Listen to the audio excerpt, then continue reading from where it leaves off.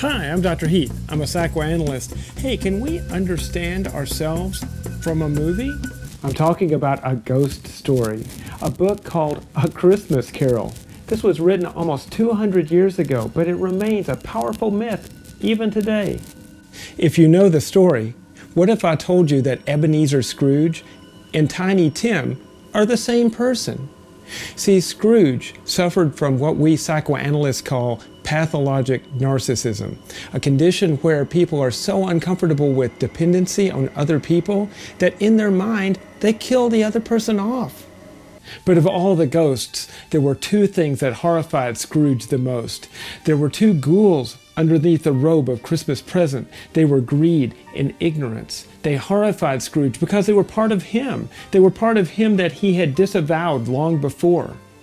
We get to know Tiny Tim as the son of Bob Cratchit, the assistant to Scrooge, who's belittled all the time. Tiny Tim is dying of an illness that was easily treatable, even in Charles Dickens' time, if only the cure was made available to him. But Scrooge doesn't care. He even curses people like that, wishing them dead. But why was he so filled with hate? Narcissists pay a dear price for their denial. In denying their weakness, they carve out other parts of themselves, empathy, hope. But what do you do with that part of yourself? You can project it onto the other person. Voila, that's not me, that's them. But then you end up hating the other person. It seemed to work pretty well for Scrooge. He was successful in business. When his associate Marley died, he could even deny that. He could deny death itself. Kept Marley's name on the sign. He even went by Marley's name sometimes. But he couldn't deny it forever. Scrooge was getting old, and he began to see what he was missing out on. He had just enough concern and just enough sanity to be able to tolerate what the ghosts had to say.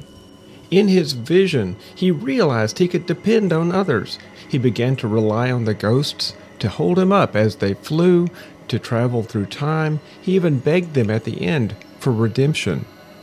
And this they granted. When he woke up from his dreams, it was Christmas morning, a holiday about new birth. But how did this happen? How did a wretch like Scrooge get redeemed? In the visitation from the ghosts, he had to revisit the loneliness and neglect he experienced through the Christmas past and their resonance in the present and the future. So that's my story of hate, love, and redemption. Thanks for watching. I'm here on YouTube, 7 Central on Thursdays. Please subscribe to my channel. And please consider contributing. I've got a link here on the left. I've got a couple of options there. Thanks. See you next time.